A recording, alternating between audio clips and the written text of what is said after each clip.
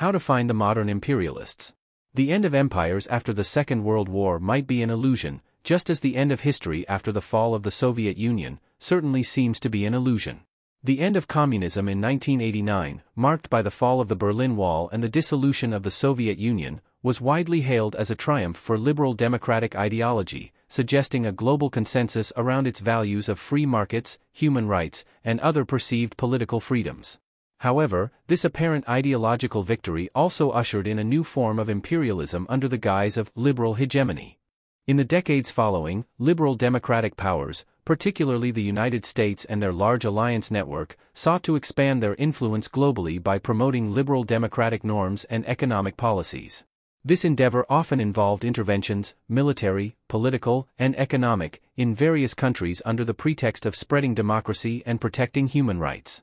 In this article, I argue that such actions, instead of being purely altruistic, often served the geopolitical and economic interests of the intervening imperialist institutions, not nation-states per se, imposing a one-size-fits-all model of governance that may not align with their diverse political landscapes and cultural identities of the affected peoples and their independent norm-forming communities. This wide range of interventions highlights a complex layer of modern imperialism, driven by the ambition to mold the world into a liberal democratic framework, which can paradoxically lead to the destruction of human agency through their right to become independent norm-forming communities.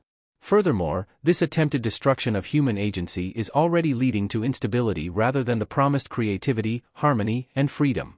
What follows is an evolving list and description of what I consider to be properties describing some of these modern-day imperialists' modern behaviors and strategies. It is being created in the same spirit as what might have been animating Martin Luther, when he wrote the 95 Theses, to be debated by the most powerful ordering institution of his time, the Roman Catholic Church. This list is by no means complete and constantly evolving while it is rooted in my personal experience and academic framing. It synthesizes my extensive readings on the subject and, more crucially, reflects my own experiences as a citizen of South Africa. This country is also my home, where my ancestors have lived for the past 12 generations. It is built on insights I gained in my search to make sense of the world that was dramatically shaped, most importantly, by the misperceived post-communist and liberal hegemonic world that changed the way we think about everything ever since 1989. For myself and all my fellow South Africans of many languages and tribes, these dramatic world-changing events took place with the advent of what is known to South Africans as the New South Africa and to the world as the liberal world order or liberal democratic hegemony. In this examination of imperialism, it is essential to avoid the constraints imposed by any single political ideology, such as liberalism, communism, socialism, fascism, or even nationalism. The reason for this approach is twofold. Firstly, imperialism can manifest under various political spectrums, adapting its methods and ideologies to suit specific geopolitical or socio-economic contexts, in order to achieve some kind of empire. By not tethering the analysis to any particular ideology, these theses will provide a more versatile and comprehensive understanding of how imperialist strategies are generically applied, irrespective of the governing ideology. Secondly, focusing on the underlying actions and consequences of imperialism, rather than the ideologies which may justify or disguise these actions, allows for a more objective and critical assessment of its impacts. This forced focus is crucial in identifying and understanding the characteristics and motives of imperialists across different times and places, thereby enabling a more effective critique of their actions and policies, and hopefully new knowledge that synthesizes new, hopefully more ecology-centric ideologies. The key to these so-called modern imperialist behaviors lies in the fact that my arguments attempt to highlight how imperial agendas impact those of independent norm-forming communities. This means that, without dogmatically sticking to the textbook definition of an imperialist or an empire, in the historical sense, it should be possible to create new knowledge about what a modern imperialist looks like. Throughout this synthesis, I also realized that I had to look at nationalism as both an imperial construct or in other cases a true container for actual independent norm-forming communities. Therefore, to avoid this ambiguity about nationalism, I placed my focus on imperialist behavior regardless of its ideology or containing social structures. To facilitate this, I will simply introduce and explain some observed imperial behaviors and agendas that will allow the reader to evaluate the new imperial behaviors, and then hopefully be able to take part in the discourse and decide for yourself what a true modern imperialist is. However, at this stage of the introduction and invitation to discourse, it might not be clear what an independent norm-forming community is. Therefore, we first need to define this term. The concept of independent norm-forming communities positions them as a distinct entity within the social and political spectrum. This attempted definition will try to define what constitutes an independent norm-forming community, contrasting it with the concepts of individualism and empire, and emphasizing the unique position such communities hold in enabling individuals to freely establish norms. An independent norm-forming community is fundamentally a collective of individuals endowed with the inherent capacity, willingness, and dedication to autonomously create norms that frame and guide all dimensions of their communal existence. This definition implies a deep-rooted belief in the power of collective human action free from external dictates. Such communities are characterized by their ability to operate independently from overarching political or social structures, like empires and quasi-imperial nation-states, which often impose standardized norms and practices. The role of individuals in these communities is central and multifaceted, as opposed to the dubious role individuals can play within the so-called liberal democratic hegemony. This definition highlights a crucial dichotomy: the extent to which an individual, acting within a spectrum ranging from total freedom to various degrees of coercion, chooses to align with either an empire or an independent norm-forming community, or potentially both. This spectrum of coercion versus freedom is vital for understanding the individual's agency in shaping their societal norms and their ability to influence the community's direction. The idea here is not just the physical absence of coercion but the presence of a nurturing environment where individual contributions to norm formation and internalization are valued and encouraged. This kind of individualist reality should not be conflated with the broader definitions of what constitutes a community or an empire. Here, individualism is not about isolation or self-centeredness. Instead, it's about the empowerment and responsibility of each member to contribute to the communal ethos. In contrast, an empire typically operates on a supracommunal hegemonic basis, ever more centralizing power and limiting the normative flexibility of its constituents. Moreover, this definition implicitly argues for a recognition of the unique capabilities of independent norm-forming communities in fostering a type of governance and social organization that is reflective of and responsive to the diverse needs and aspirations of its members. This approach allows for a dynamic and adaptive framework, unlike the often rigid and prescriptive norms of an empire. This is why the evolution of norms should find protected independent communities that can give life to new and revitalize old norms. Therefore, independent norm-forming communities represent a paradigm where collective human capacities and individual agencies converge to create a self-sustaining and self-defining social order. These communities challenge the traditional dichotomies of freedom and coercion, and empire and individuality, proposing instead a model where norms are not just inherited or imposed but are deliberately and thoughtfully crafted by those they directly impact. This concept redefines what it means to be a community in that it champions autonomy, participative governance, and deep respect for individual contributions within a livable collective framework as opposed to the unlivable construct of a global ideological empire. From this working definition of what an independent norm-forming community is, it furthermore becomes necessary to build an understanding of the difference between what a community is and what a society is. The difference between a community and a society is generically described as follows. A community is first of all the place where you experience most of your connected/shared life, as becomes clear from the German word Gemeinschaft and the related Afrikaans word Gemeenschap. It is a group of people who, demonstrably, share common characteristics and interests and most of all unique norms, and who interact with one another to pursue shared goals or interests. A community can be based on geographic proximity, cultural heritage, ethnicity, religion, or any other shared love that brings people together, within an experience of living together. A society, on the other hand, is, first of all, premised on the ability of people to talk together and make new knowledge and agreements.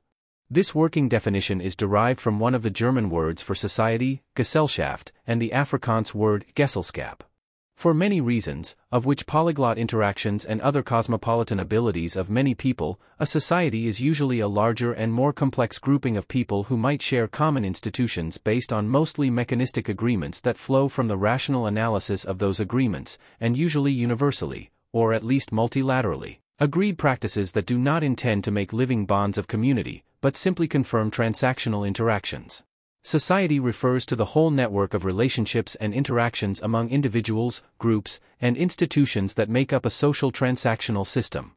It encompasses mostly market-related interactions of human life, including economic, legal, and related social systems.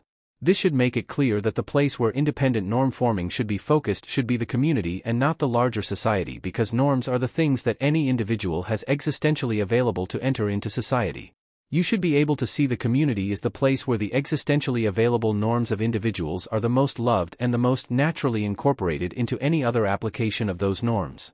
Communities can indeed create societies unique to their independent norms, and it is also true that communities and individuals can share societies with other communities or sometimes individuals outside their communities. While societies do not expect the living togetherness and existential fulfillment that communities imply. With this working definition of an independent norm-forming community in mind, it is now possible to identify modern imperialist behaviors.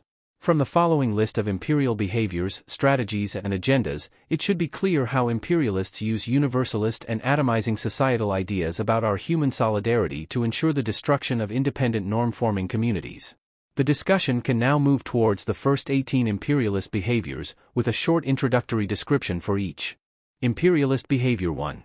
Imperialists fear independent norm-forming communities most because it is the only legitimate orchestration of human intentions able to break free from their empire. That is why they prevent independent norm-forming communities as a matter of highest priority. Discussion. Imperial powers are particularly threatened by independent norm-forming communities because these entities represent a profound and legitimate challenge to imperial control.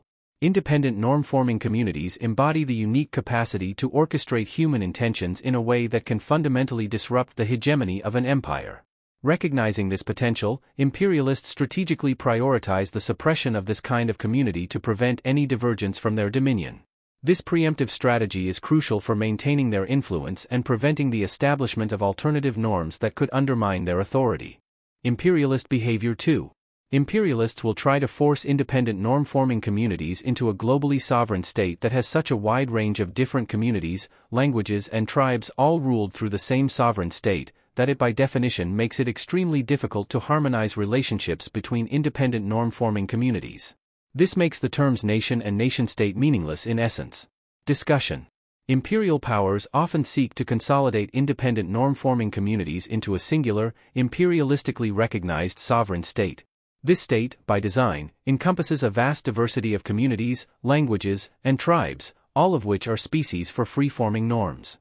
The broad heterogeneity within such a state makes it inherently challenging to achieve genuine harmony and mutual understanding among its disparate groups.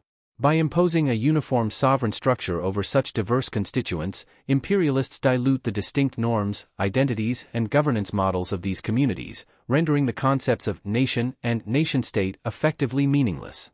The artificial unity enforced under this model suppresses the organic development of intercommunity relationships and undermines the possibility of these communities autonomously navigating their coexistence and collaboration.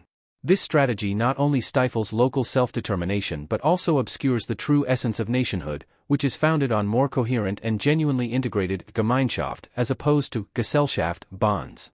Imperialist behavior 3. Imperialists will use multiculturalism as a melting pot to dissolve independent norms and cultures made by independent communities into subservient communities, instead of allowing other cultures to be experienced through trusted and natural interactions between communities. The imperialist expectation is that all norms must become homogenized to whatever their dictates demand. Discussion. Imperialists often co-opt the concept of multiculturalism, transforming it into a melting pot strategy designed to erode the distinct norms established by independent communities. This approach dilutes unique cultural identities, subsuming them into a homogenized framework that aligns with imperial objectives. Rather than fostering a genuine exchange of cultural practices through organic and trust-based interactions between communities, this strategy manipulates multiculturalism to create a landscape of cultural conformity. This not only diminishes the autonomy of these communities but also undermines the rich potential for diverse cultural experiences to naturally enrich and inform each other, preserving the sovereignty and vibrancy of varied cultural traditions. Imperialist behavior 4. Imperialists try to destroy any civilization that successfully and actively supports and protects independent norm-forming communities because such a civilization will never be conducive to lasting empires but can be called a commonwealth of communities in a dynamic balancing alliance sphere. Discussion. Imperialist powers actively seek to dismantle civilizations that support and safeguard independent norm-forming communities. These civilizations, by their very nature, pose a significant threat to the sustainability of empires because they foster an ecology of autonomous communities rather than a monolithic imperial state. Such civilizations can more aptly be described as a commonwealth, a dynamic alliance of communities that maintain a balance of power through mutual support and shared respect for differing norms. This decentralized model of governance inherently resists imperial domination, prompting imperialists to target these civilizations, from within and without that imperialist civilization, as an ongoing measure to curb the emergence of an alternative and mostly dispersed power structure that could challenge their attempted hegemony. Imperialist behavior 5. Imperialists will set up and maintain a monetary system that supports transactional trust at the expense of independent norm-forming communities in favor of imperial ruling elites and the anti-community institutions they use for wealth creation, assuming that intended community behavior in actuality becomes normless consumerist behavior that safeguards their monetary influence and power. Discussion. Imperialists strategically establish and sustain a monetary system designed to prioritize imperial transactional trust, a mechanism that disproportionately benefits the imperial ruling elites and the institutions they employ for wealth generation. This system is supposedly crafted with the intent to be ostensibly neutral or community agnostic, yet it inherently evolves into anti-community behavior by aiming towards a zombified individual as the base economic actor. By doing so, it ensures that financial and economic structures support and reinforce the power and influence of these imperialists at the expense of independent norm-forming communities. The monetary flows of capital are designed to undermine these communities' ability to retain wealth within local economic systems.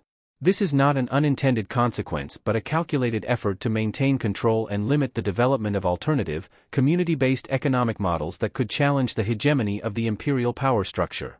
Imperialist behavior 6. Imperialists will frame weapons of mass destruction as a legitimizing factor for their imperial aspirations, instead of using the ability to wield ultimate force to safeguard the dynamic balancing alliance sphere where independent norm-forming communities thrive. Discussion. Imperial powers strategically represent the mere existence of weapons of mass destruction as a legitimizing aspect of their imperial ambitions. Rather than leveraging this formidable destructiveness to support the obvious need for a balanced alliance sphere, where independent norm-forming communities could flourish and contribute to global stability, imperialists use it to bolster an ever-increasing geopolitical dominance. By framing these weapons as essential tools for maintaining hegemonic order and security, they obscure the potential for these arms to protect and sustain a more equitable and diverse international system. This manipulation not only consolidates their control but also sidelines the constructive role that independent communities could play in fostering a truly secure and dynamic global order. Imperialist behavior 7. Imperialists don't fear independent individuals who have no real community bonds. In fact, they breed them through internationalist institutions in order to control and use them to destroy independent norm-forming communities, whom they fear most. Discussion. Imperial powers do not view independent individuals lacking strong community ties as a threat, rather, they actively cultivate such individuals through internationalist institutions. This strategic cultivation serves a dual purpose: it extends the reach of imperial control and deploys these isolated individuals as tools to undermine and dismantle independent norm-forming communities, which pose a significant threat to imperial hegemony. By promoting individualism divorced from communal affiliations, these powers weaken the social fabric and collective resilience of communities that could otherwise resist imperial domination. This approach not only marginalizes the role of strong, cohesive communities in global affairs but also ensures that individuals are less likely to form alliances that could challenge the status quo, thereby preserving imperial influence and control. Imperialist behavior 8. Imperialists will actively coerce and entice established and emerging elites from functional independent norm-forming communities to abandon their own communities to become internationalists. Instead of building the real prestige of their own communities, they build the prestige of an empire. Discussion. Imperial powers actively engage in tactics of coercion and enticement to draw established and emerging leaders away from their functional independent norm-forming communities.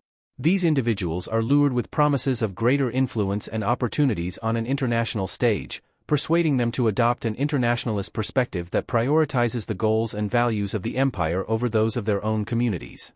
By extracting these key figures, imperialists not only strip communities of their leadership but also redirect these leaders' capabilities towards enhancing the prestige and power of the empire.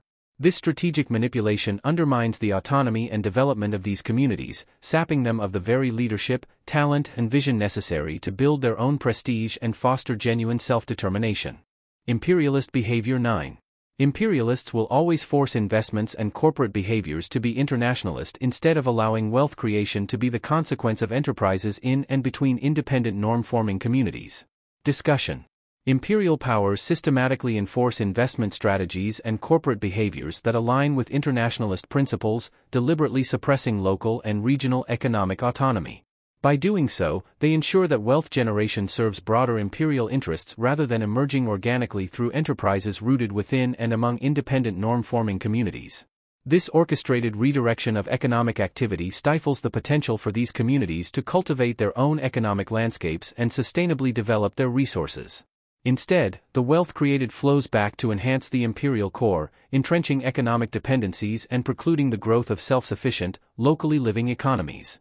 This strategy not only marginalizes the economic aspirations of these communities but also weakens their ability to form resilient economic networks free from imperial dominance. Imperialist behavior 10. Imperialists will actively promote all forms of suboptimal communities because in aggregate it will undermine the probability for it to endure and grow into lasting independent norm-forming communities. Discussion. Imperial powers strategically support the proliferation of suboptimal and/or dysfunctional communities, recognizing that such entities, by their fragmented and inefficient nature, inherently lack the resilience and cohesion necessary to evolve into sustainable, independent norm-forming communities. This tactical endorsement is calculated to destabilize the foundational structures that could otherwise enable these communities to thrive autonomously. By fostering conditions conducive to disunity and inefficacy within these groups, imperialists effectively dilute their potential normative strength, thereby mitigating the risk that they coalesce into formidable entities capable of challenging imperial dominance. This approach not only stymies the development of these communities but ensures their dependence and subservience to imperial agendas, curtailing their growth and longevity. Imperialist behavior 11. Imperialists use some universalist claims of identity politics as a virus that turns individuals into victim zombies programmed to destroy independent norm-forming communities. Discussion. Imperial powers manipulate certain universalist claims within identity politics, using them as tools to fragment and weaken independent norm-forming communities. By framing these claims in ways that emphasize victimhood and grievance, they effectively reprogram individuals' perceptions, leading them to act in ways that inadvertently undermine their own community's cohesion and resilience. This strategic deployment acts like a virus, infecting individuals with a mindset that prioritizes personal and disconnected identity grievances over the collective well-being and autonomous development of their communities. As a result, these communities face internal divisions and conflicts that detract from their ability to form strong, cohesive units capable of resisting imperial influence and sustaining their own norms and values. Imperialist behavior 12. Imperialists will use the universal truth claims taught by utopian ideologies, religions and theological convictions like atheism to invalidate the independence of norm-forming communities, instead of allowing religion and other theological convictions to guide and connect independent norm-forming communities. Discussion. Imperial powers strategically exploit the universal truth claims of religions and the philosophical assertions of ideologies like capitalism, socialism, communism and atheism to undermine the autonomy of independent norm-forming communities. By co-opting these spiritual and intellectual frameworks as being valid outside the community, they craft narratives that question the legitimacy of local norms and values, positioning them as somehow inferior or in opposition to these broader, proposed universal truths. This approach not only diminishes the perceived validity of the community's own traditions and beliefs about universal truths but also prevents these from serving as a basis for unity and intercommunity alliances. Instead of allowing all kinds of religious and philosophical convictions to foster connections and guide the development of these communities naturally, imperialists repurpose them as tools of division and control, thereby stifling the potential for genuine independence and self-determination. Imperialist behavior 13. Imperialists will use the universal aspects of science and some conflated scientific interpretations of data as universally normative authority to destroy independent norm-forming communities. Instead of using the amazing diversity and durability observed in nature to validate the social ecology of independent norm-forming communities, imperialists reduce humans to bacteria-like atomized utility optimizers. Discussion. Imperial powers often leverage the universal appeal of scientific authority and selectively interpret social data to undermine the legitimacy of independent norm-forming communities. By presenting certain scientific findings as universally normative, they assert a monolithic amoral interpretation of data that can override and invalidate local norms and practices, thereby eroding the autonomy of these communities. Rather than acknowledging the incredible diversity and resilience found in natural ecosystems as a model for the social ecology of varied human communities, imperialists manipulate ecological scientific narratives to centralize control and assert a homogenized global standard. This strategy not only stifles the rich potential for community-specific adaptations and innovations but also disregards the natural principles of non-homogenizing diversity and adaptation that could otherwise validate and support the sustainable development of independent norm-forming communities. Imperialist behavior 14. Imperialists will use welfare to invalidate the independence of norm-forming communities, instead of allowing fair play, work and thrift to secure and develop independent norm-forming communities. Discussion. Imperial powers strategically deploy welfare policies as a mechanism to undermine the autonomy of independent norm-forming communities. By positioning such aid as essential for survival, they subtly erode the self-reliance and internal governance of these communities, creating dependency. This method effectively invalidates the community's capability to govern and sustain themselves independently through their own values of fair play, hard work, and thrift. Rather than encouraging these communities to develop robust internal economies and social structures that promote self-sufficiency, imperialists use welfare as a tool of control, discouraging the very industriousness and prudent resource management that could empower these communities to thrive autonomously and maintain their distinct norms. Imperialist behavior 15. Imperialists focus their overbearing sense of caring and justice on taking away communities' will to toil for sustained independent norm forming and togetherness. Discussion. Imperialists often cloak their interventions in communities under the guise of an exaggerated concern for care and justice. This ostensibly benevolent approach is strategically employed to subtly erode the community's drive and capacity for self-determination and collective resilience. By presenting their oversight as necessary for the community's well-being, they gradually diminish the local will to engage in the hard work and collaboration required to develop and sustain independent norms and cohesive communal structures. This method effectively disempowers communities, making them reliant on external support and guidance, and thus less likely to assert their independence or challenge the imperial status quo. Imperialist behavior 16. Imperialists will implement human rights only as individual rights and not as community rights, with the individual rights aimed at destroying independent norm-forming communities in favor of an internationalism of isolated individuals. Discussion. Imperialists systematically implement human rights frameworks that prioritize individual rights at the expense of community rights. This approach is not merely a preference for individualism but a calculated strategy to weaken independent norm-forming communities. By emphasizing rights that isolate individuals from their communal contexts, imperial powers fragment the social fabric that binds these communities, thereby undermining their collective identity and resilience. This policy shifts the focus from communal to individual priorities, effectively promoting a form of internationalism that favors detached, isolated individuals over robust, interconnected communities.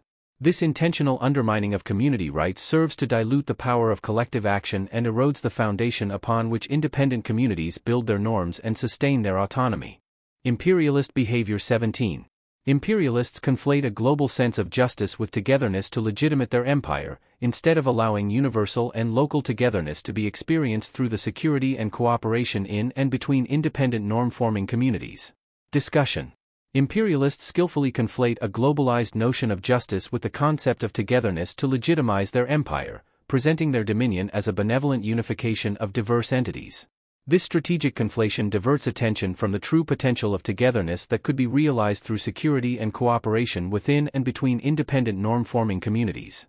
By promoting a universal sense of justice that aligns with imperial interests, they overshadow the nuanced interplay of local and universal values that could foster genuine collaboration and mutual respect among communities. This approach not only centralizes power within the imperial structure but also discourages the organic solidarity that could emerge from communities empowered to define and uphold their own norms in a secure and cooperative framework. Imperialist behavior 18. Imperialists will monopolize your personal search for understanding to ensure that you don't trust your own independent norm-forming community's socialization of understanding and knowledge. Discussion. Imperial powers systematically co-opt and control the avenues through which individuals seek understanding, ensuring that these processes reinforce reliance on imperial narratives rather than on the wisdom and knowledge cultivated within one's own independent norm-forming community. By monopolizing these channels of education and information, imperialists undermine trust in the local processes of socialization, understanding of any kind of knowledge and knowledge creation. This strategic intervention not only isolates individuals from their communal roots but also diminishes the community's role as a source of credible knowledge and understanding. Consequently, individuals are steered away from valuing and trusting the insights and norms developed through their community's collective experience, further entrenching imperial dominance and control.